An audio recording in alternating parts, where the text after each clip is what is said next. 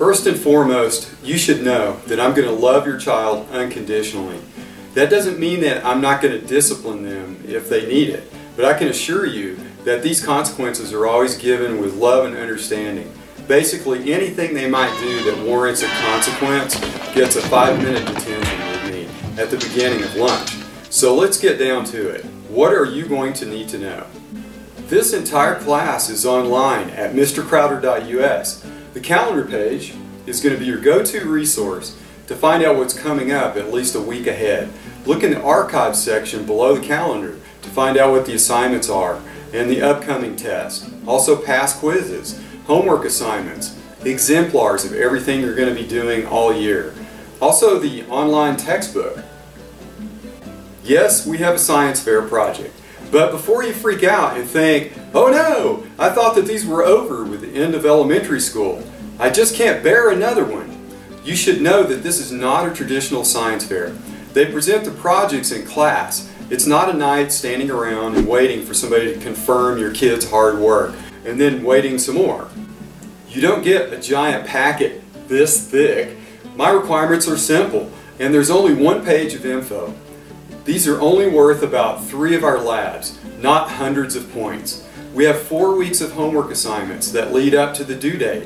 And if your child is keeping up with their homework, then by the due date, they're done with the project. Speaking of which, here's something you're going to want to add to your calendars. The science projects are due October 28th.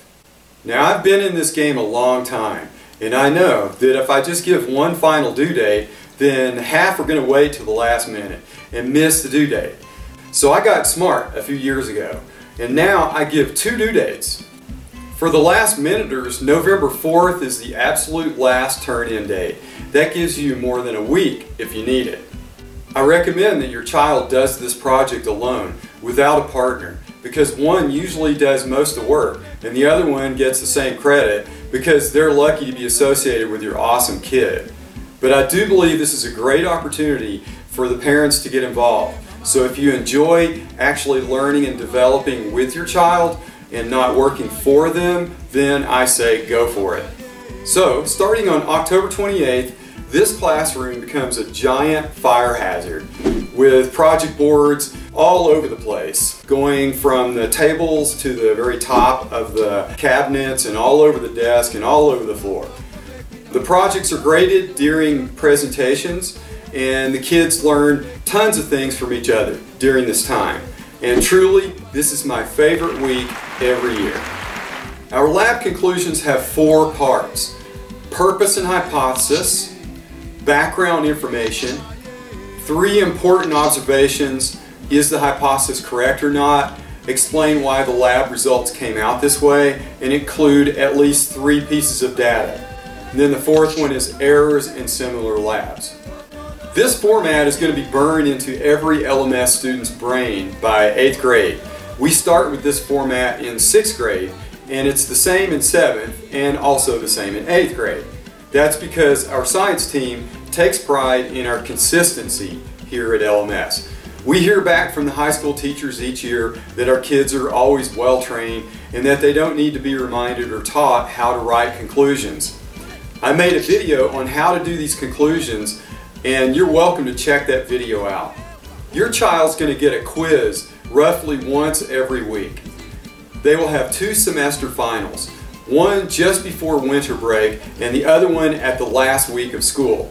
These are really large and they get an extra study day to prepare for these. Every test is seen 3 times, once to help prepare, and then the test is taken the next day with changes in the wording. But the concepts are always the same. And then the 3rd time is when I return the test. All answers are reviewed.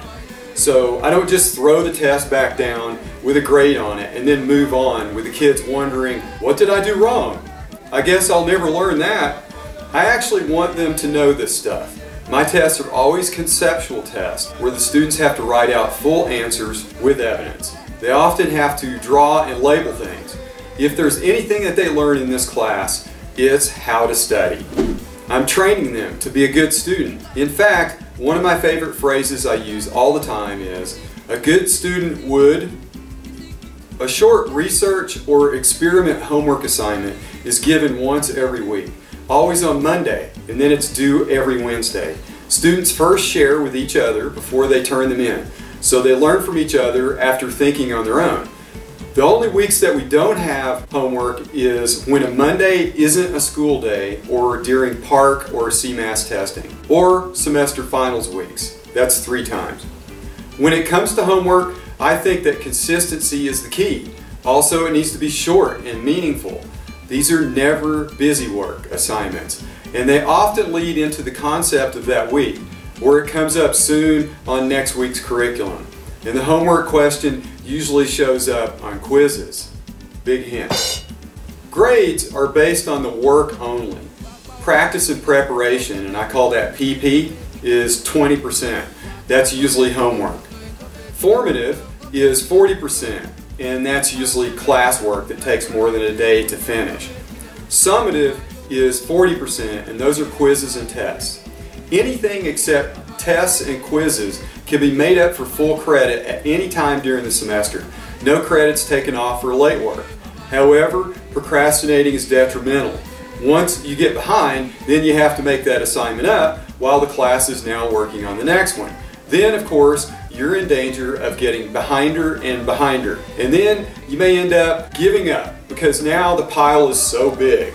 So why would I count off for work that you labored to make up, given that you made it harder for yourself? You don't need me to create double jeopardy. I work for you and not the other way around. Just communicate, and email is the best way to get hold of me. Alright, now let's have a fabulous year at LMS.